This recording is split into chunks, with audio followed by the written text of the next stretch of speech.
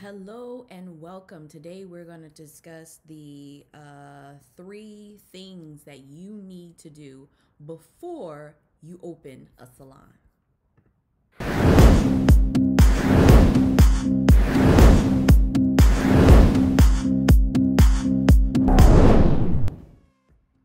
Yes, I am super excited to share this information with you because I know we all want to open salons or we have open salons and you wasn't quite sure on what you should do in order to make that salon a success. So I want to share with you right now what you need to do, the three things that you need to do in order to make your salon a success. So before we jump into that though, really quickly, go ahead on and hit the share button and share this out so that we can jump into content for today. So the three things. Now, I like to give you small nuggets, three things that you can easily implement, be able to track, to see progress from immediately, and not just a whole bunch of, general type information that eventually you're like, okay, what do I do with this information? So that is what we're going to discuss today. Just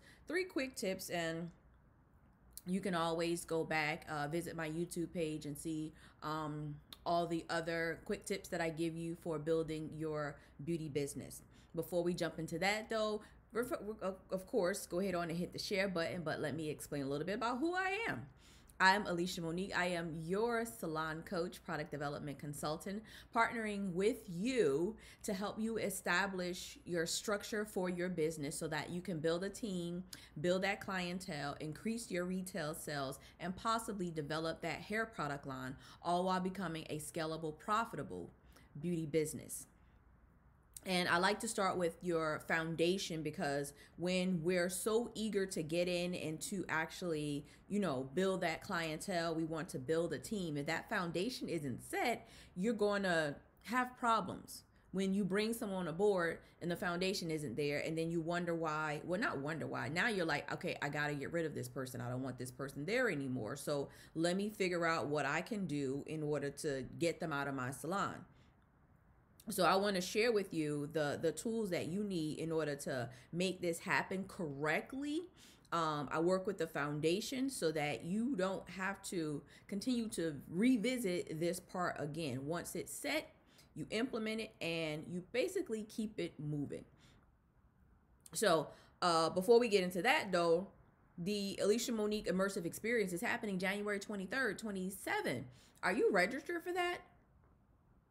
Let me know. Have you registered for that yet? Because it is an experience that you do not want to forget. Now, what do I mean by an experience? Typically, we go to trade shows, we go to workshops, we go to seminars, we go to summits, we go to expos, we go to different type of events. Well, you haven't yet been to an experience, which is different than just showing up to an event and getting a notebook full of information, trying to decide what classes that you want to take, or actually taking all of these classes and gathering all this information and not actually implementing the work that you want to do. So at the experience though, you're actually going to do the work. Now, we have a financial consultant that's going to be there that's going to help you with getting your finances together, establishing yourself as an LLC, a partnership. If you're thinking about a partnership, you have questions for that. If you're not quite sure, should you remain a sole proprietor, or if you're thinking about switching over to a corporation, we're going to solve all those problems and you're going to actually do it. So we're going to actually step into the process and get the process done. Not just talk about it and how to get it done, but do it. If you like, listen, this is where I need to be, we're actually going to get it done. Start that process so that when you leave, you're maintaining that process and not trying to begin it. We're also going to go over your personal credit, your business credit, and talk about how to get those things rolling and things that you can do to fix it, to elevate it, and all that great stuff. So that's not my forte, which is why I have a financial and a tax consultant that's going to be there discussing all of that with you. Now, so typically with a hair show, beauty show type thing that we're so used to going to. It's all about business and technical. There's no technical here. We are a mind, body, and business experience. So we have a yoga practitioner that's going to help you work on clarity in your mind. That's going to help you work on your body and the things that you can do to create that longevity if you love to stand behind the chair. And I get it. Some of us don't want to step away from behind the chair. So you need to have tools that you can do in order to continue that longevity. But not just that, we have a life coach there because at some point in our life, we have to rewrite our mental plan. And for many, that's not easy, and I get it. So when it comes to rewriting a mental plan, what is it? How do you do that? You ever heard someone say, okay, you need to go ahead on and make a shift? You like, okay, yeah, girl, yup, I really do. I do need to make a shift. I sure do. And then you're like, okay, well, how do I make a shift? You get up from this seat and you go sit in that seat and that's your shift. Well, that's not it. It's a little bit more to it than that. So we have a life coach there that's going to be helping you with that.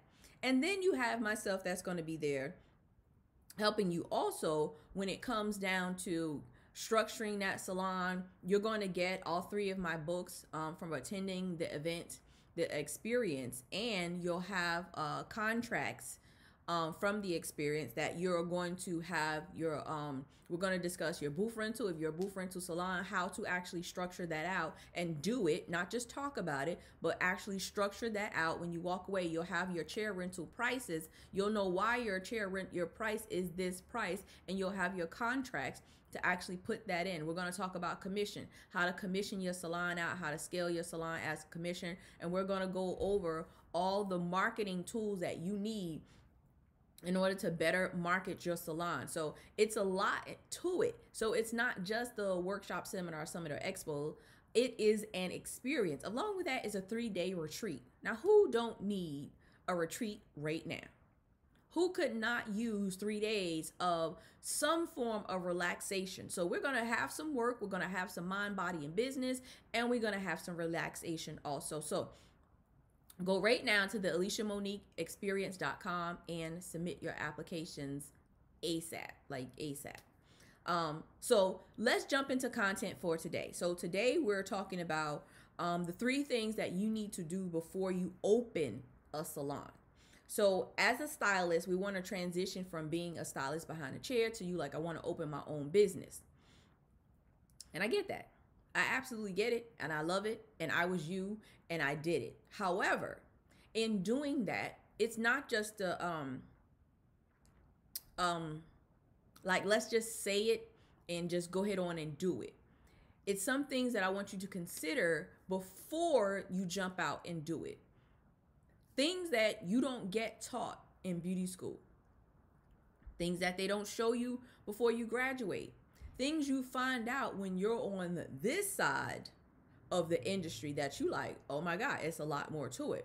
So this is a never ending process of learning and gaining new knowledge, gaining new information.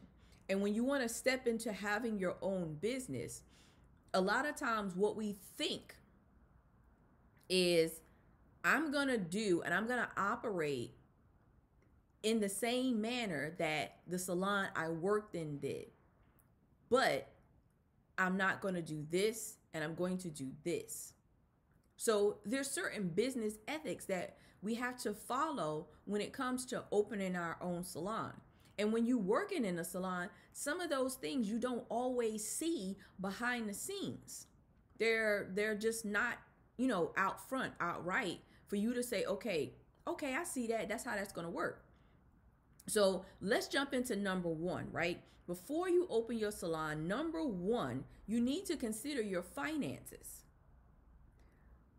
A lot of times as stylists, we work hard, we save our money, we work hard, we save our money, we work hard, we save our money, we work hard, we save our money, and we say, okay, I have enough money that I'm going to go and open a salon. And let's say, for example, you saved up, let's say $20,000, right? You save that up and that's what you're going to use to actually start your new business. You have it in a savings account. It's your personal savings account, first of all. It's not your business savings account. And then you want to withdraw that money out and you just start spending it, or you start using your card. You have to transfer from your savings to your checking, and you just start using your debit card and paying for stuff, or writing checks, or using cash and things like that. So I want you to consider your finances first. Now, by considering your finances, first of all, everything should be under the business. It should not be under your personal at all. Yes, you can personally guarantee some things, but when it comes to opening a salon, your finances have to be under this business, because you're about to create this business venture and you want the business to be legit, which is why many don't qualify for certain grants and loans that are out there to help us build a business, because we're so caught up in just using our personal money from our personal savings in order to open a salon. So the first thing you have to consider is you have to consider your finances. What does your actual personal finance look like? How does the money flowing in for your own personal business? Are you established yourself as a business? Are you taking your money that you're actually earning and putting it into a business account and paying yourself from that? So finances play a big part when it comes to opening an actual salon. And this is what you have to consider. If you have to go out, let's say you find this beautiful location, and let's say something breaks in this location and you have to pay for it, and you like, man, that's out of my budget. So can you actually go to the bank and get a loan that's going to pay for this over here for the business, though? Not for you, because nothing broke in your house or your apartment or anything like that you're either buying or renting. Something happened in the business over here that you like, oh God, I got to cover that. He's going to reimburse me for it, but I need to cover that immediately so I can continue going on. This is why finances is so important when it comes to opening your actual business. So number one is to look at your finances. What does that look like? Now, if you like, okay, my finances aren't together, then you need to reach out to me. Let's get your finances together. Let's get your credit together. Let's get your business credit together. Let's get your personal credit together. Let's get these finances in control and organized so that you can now open the salon that you want to open. So going out on a whim and you just gonna, step out on faith and the money is gonna come to you is not a good way to start this salon business that you want, because you're starting it out struggling, and it's going to continue. You're going to continue to struggle to try and keep afloat. So when you understand your finances first, you understand how you can maneuver in your business and the things that you have to do in order to make the business successful. So 3 things before you open a salon is, number one, understand your finances. If you like, look, I need financial help. I need some type of financial assistance, then you need to reach out to me to get that assistance immediately before you even consider opening a salon. So let's move on to number 2, right? So 3 things before you open a salon. If you haven't already shared this out, please go ahead on and share it out. I truly appreciate you hitting that share button really fast. Just push it out, share it out real fast. Thank you so much. So number 2, when it comes to opening a salon, number 2 is choosing the best location. So a lot of times I've been riding around, different areas and different places and things like that. And sometimes I will see a salon, but I'm not sure I saw a salon. And then if I circle back around, I did see a salon where it's like in the back, in the corner somewhere around the bush or in the crevice, And if I really didn't see it, or I thought I saw it because I may have saw the signage on the street, and now I'm curious as to where this is at because I've never seen it before, that's not a great location, because you want to be somewhere where your salon can actually pull traffic from other businesses around the area. Now, you probably like, I'm in a small town, I'm in a small area, my salon is in a house, and it's the only salon that sits on the block. It's a very busy street. I get that. I get that. But the key part that you just said is that you're on a busy street, you're facing the street, it's in a house, you have your own signage, and everyone can see you as they pass by. They can see the sign and they can see the location. That's great. I understand being in small towns, but you still have to choose the location great. So let's say if you was in this small town and you wasn't on a busy street, you was on this really slow street where maybe trucks only come down, and it's on a side street somewhere. That wouldn't be a great location to put your salon. If you're in a small town, I would like move around the corner, get on a busy block. If you're going to be the house on the busy block as the salon, if you're going to be the house with the salon, then you got to be on the busy block where traffic is just going up and down all day long so that you can be visible.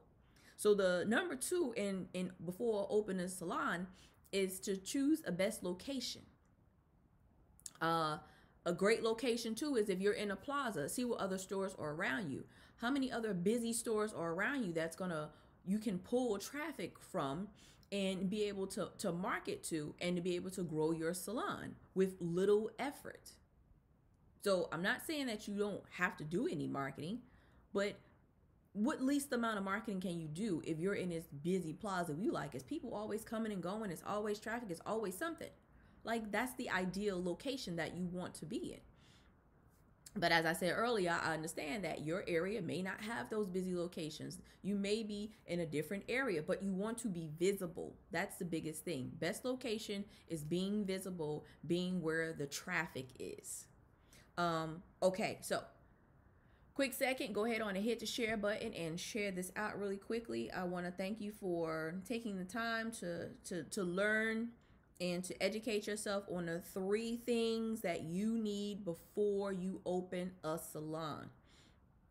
So really fast, if you haven't shared this out, go ahead on and share this out one more time. I truly appreciate you for doing that. And let's jump into number 3, right?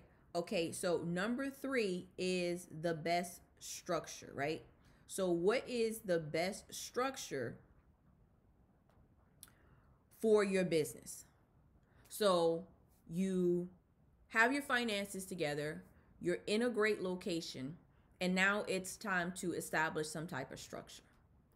And by structure is, how are you going to operate? Are you going to operate as a booth rental, as a commission, or both?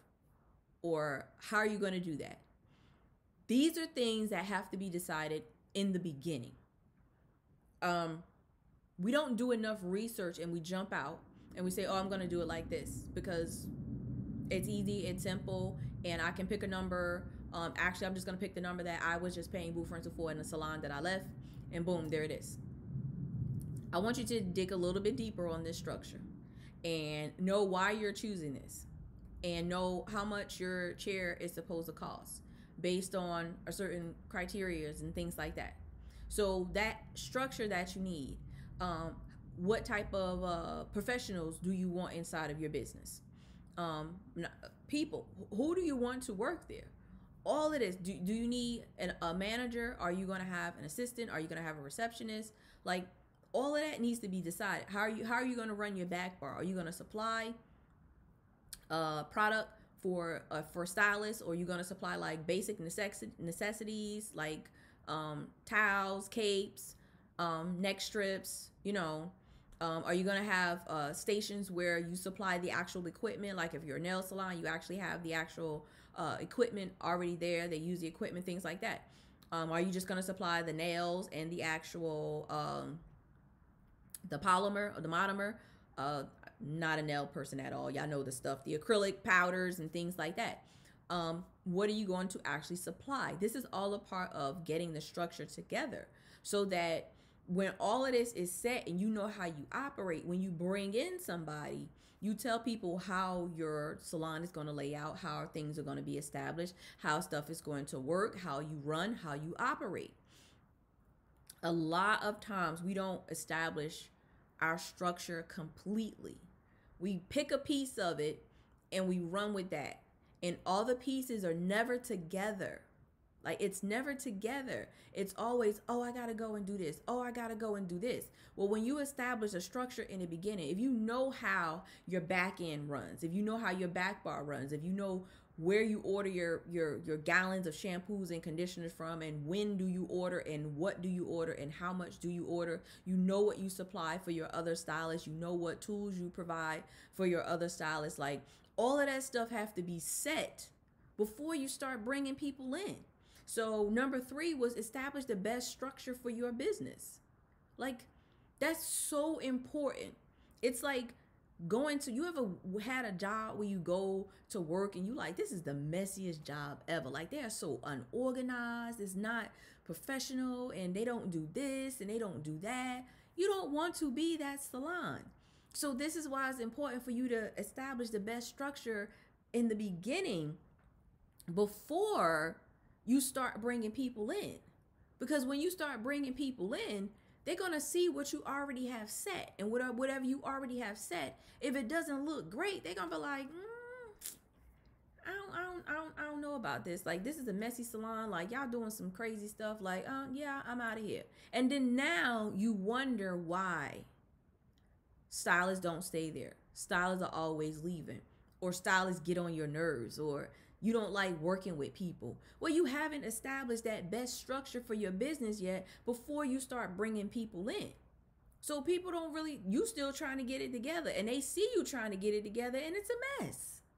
Like, it just doesn't make sense. No one wants to work somewhere that's a mess for anybody. It doesn't matter what it is. I don't care if you want to work at the Dollar Tree. If you work there and it's a mess, you like, listen, I'm about to quit because it's a mess. Your salon business is the same way. So we're talking the 3 things that you need to do before you open a salon. Quick recap. Number 1 is to understand your finances. Make sure that your finances are in order. Don't just pull in from your savings out of your personal account. Get your finances in order. Number 2 was to choose the best location. So make sure that you choose the best location when it comes to opening that salon that you want to have. Make sure it's seen, it's visible, and it's in a highly trafficked area. And number 3 was to choose the best structure. So what's the best structure for your business? It's that the whole structure, not just a piece of it, not just a part of it, not just a little bit of it, not just I'm gonna work on this right here and I'm gonna hire her and I'm gonna work on that over there. No, let's establish the whole thing so that people see how you operate and how your business functions. Now you can say, okay, I have all of that done. Let me work on another aspect of it. So these are the 3 things that I have for you when it comes to opening a salon. These are the best practices that you need to incorporate before you bring someone aboard, when you're actually out there looking, when you're actually out there getting that ball rolling. And after that, it's all about reaching out to a coach. Reach out to myself. I've done this plenty of times with salon owners.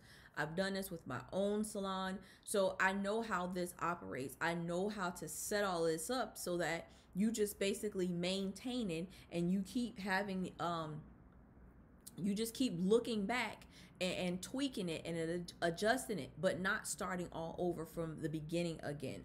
Lastly, you got to get your application in right now for the immersive experience. I'm telling you, you do not want to miss this experience, right? It's January 23rd to 27th in Cape Coral, Florida. The application process takes a minimum of 3 minutes. It's multiple choice. Be sure to hit the submit button at the end to get your applications in. We're going to start selecting salons here soon. It's only for 10 salon owners, aspiring salon owners, and stylists. If you're a nail tech, barber, it's the same thing for you as well. We're covering your mind, body, and business at this experience. So take notes, get that ball rolling on open your new salon. Come to this experience so that you can get all the tools that you need in order to move forward and to grow successfully inside of your business.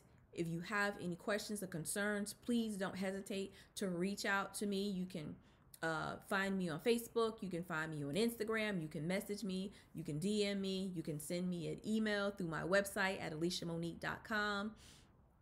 More important, submit your application today to the Alicia Monique Immersive Experience by going to the AliciaMoniqueExperience.com. Now, I'm going to head on out. As always, I am your salon coach, helping you establish the foundation and structure for your business so that you can create a profitable and scalable beauty business. Until next time, I'll talk to you soon.